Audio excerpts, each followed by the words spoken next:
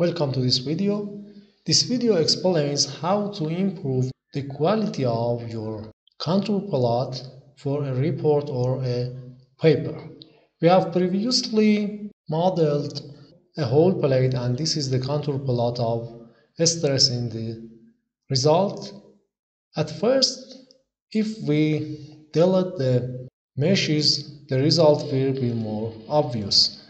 From option command, you can use only free edge, only show free edge, and then delete the meshes, and the contour palette is more obvious, and you can use your palette without meshes.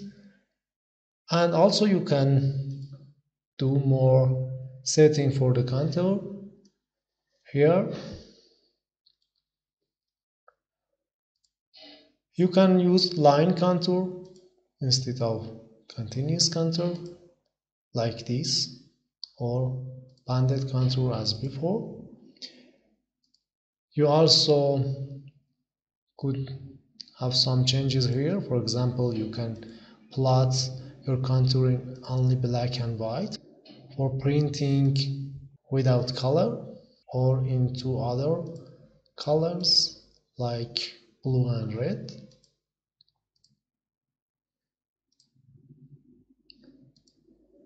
Another time I use rainbow. And you could also change the limit of your contour. For example, in this problem I changed the limit from 3.0 to 4, and you can see that our limit is from 1a-1 to 4. When you want to plot several shapes together and compare them, this changing of the limit is really useful, and you can use one limit for all of the shapes. You can also show the location of the maximum or delete it here.